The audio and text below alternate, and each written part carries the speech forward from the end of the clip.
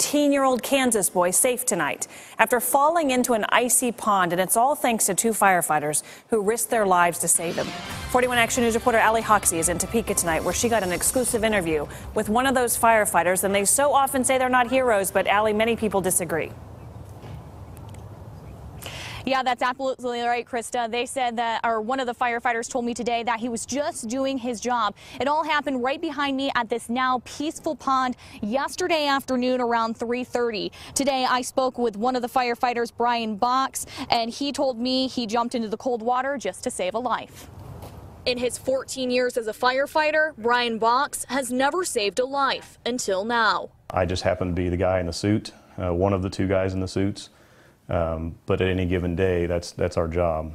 Box and his partner Zach Russell sprang into action Wednesday in a frigid pond at a Topeka park. A 13-year-old boy had walked onto the ice, falling through. In a twist of fate, Box had just brought in a video on water rescues to use for training with his fellow firefighters. I think it is ironic, but I'm glad it happened. I'm not going to take credit for that. I think there's probably powers that be that made that happen. Box says it was that training that paid off. The two firefighters were able to put on this dry suit to make sure they stayed safe from the elements. And it was this board that they were able to pull the boy up onto and rescue him within 4 minutes of arriving on scene. No word yet on how the boy is doing tonight, but before being rushed to the hospital, he expressed his gratitude.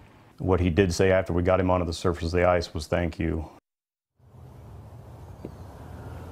Now, there's a middle school not too far from here, and although we can't confirm if the boy did in fact go to that middle school, we can confirm that the middle school warned parents and students about the dangers of standing on the ice.